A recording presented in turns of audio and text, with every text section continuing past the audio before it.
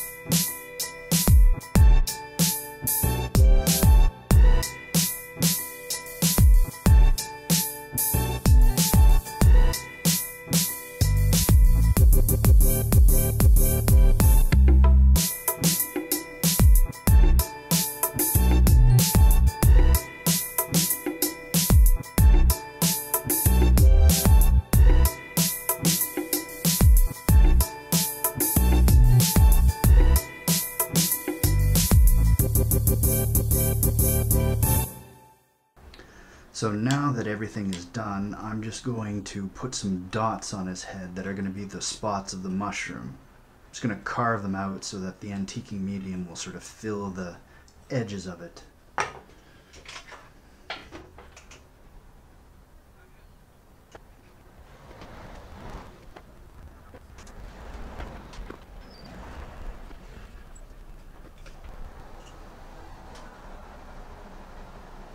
Well, that's going to take forever with a knife, so I'm going to do this with a gouge.